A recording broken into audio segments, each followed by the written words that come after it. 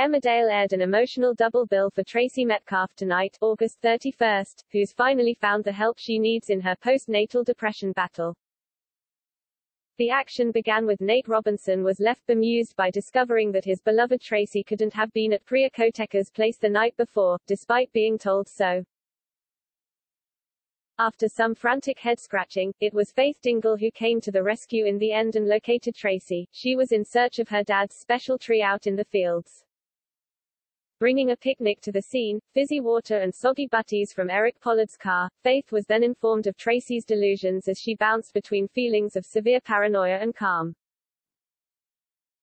Convincing her that she needed some professional postnatal assistance, Faith brought Tracy back to the village. Seeing a specialist, the first-time mum later opened up about how difficult Shusha's found the last few months and, more specifically, continually living in fear that something awful's going to happen to baby Frankie. Unable to resist earwigging, Nate then overheard a particularly disturbing moment where Tracy spoke of how she once thought it'd be better if both she and their child weren't around anymore. He didn't cope well with this, leaving yet another question mark hanging over their future together.